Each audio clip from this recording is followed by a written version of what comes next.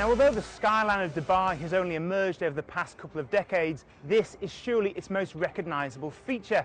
At more than 800 metres, the world's tallest tower, the Burj Khalifa. Now, as well as a designer hotel and hundreds of luxury apartments, there are also 37 floors of office space. But while it might seem like a magnificent place to go to work each morning, not many people have the opportunity. And that is because almost 2/3 of those offices are still lying empty.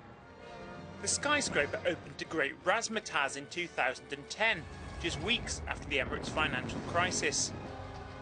The tallest building, obviously. And even though the economy's picked up, property experts like Alan say its offices are part empty because they don't meet the needs of companies setting up or expanding here. It's a global icon and it's a fantastic and prestigious address, but that's not the kind of image a lot of the multinational corporates want to portray these days. They want to be seen as sensible and businesslike, not over the top and glitzy.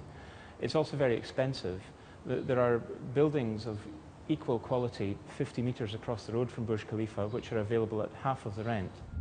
The Burj was sold off by the developer floor by floor, and while some owners are happy to hang on to their investment even without tenants, others want to sell. Last month an entire floor of the building was listed online with a starting price of about $5.5 million, and the auction firm doesn't expect it to be a one-off. This model works excellent in situations where the supply exceeds the demand. People say, you know what, I don't know if it's going to get any cheaper, but that minimum bid looks like a good deal. Let's go look at it. In the case of the Burj Khalifa, we've had inquiries and what we call hits from literally all over the world. But it's not just the Burj. Across Dubai, about a third of completed office space is vacant. And Alan says the figures are also skewed by an imbalance between what's being built and what firms are looking for. In the better locations and the better quality, better designed, better thought through schemes, these are beginning to fill up now.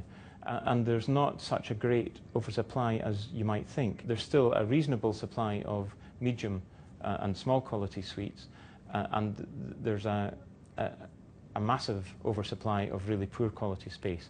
So what we'll see is that the really poor stuff will continue to struggle.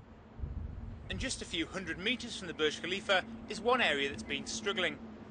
Much of the Business Bay development was put on hold in 2009.